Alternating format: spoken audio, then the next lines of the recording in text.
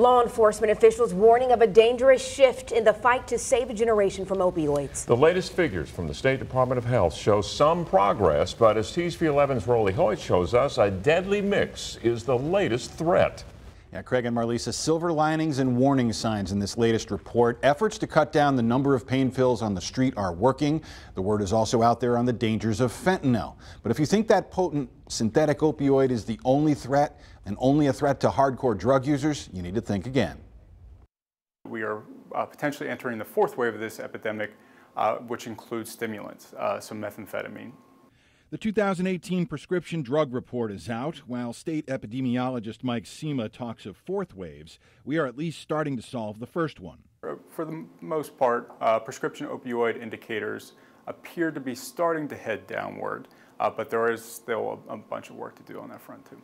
For the first time since 2014, the state saw 2 straight quarterly declines in the total number of prescriptions. But our numbers are still very high compared to the rest of the country. The main threat now comes from synthetic opioids like fentanyl. And that's why the second and third waves of this epidemic are so deadly. It's a very dangerous, very cheap substance, and it's going to be here for a while. State Drug Director Kirk Lane says drug dealers are using fentanyl to spice up their other products. Law enforcement is seeing signs of so-called polysubstance abuse. Put into alcohol, being mixed into marijuana. We're seeing a rash of fentanyl marijuana overdoses, both non-fatal and fatal.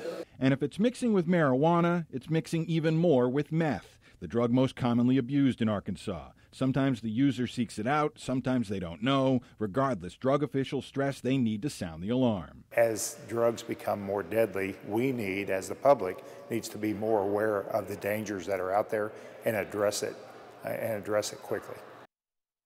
Now, 2 other data points from the annual report. Overdose deaths did tick up. We had 426 people die in 2018. Also, while prescribing rates are down, they are still twice the national average and second only to Alabama with the number of pills that are prescribed to patients.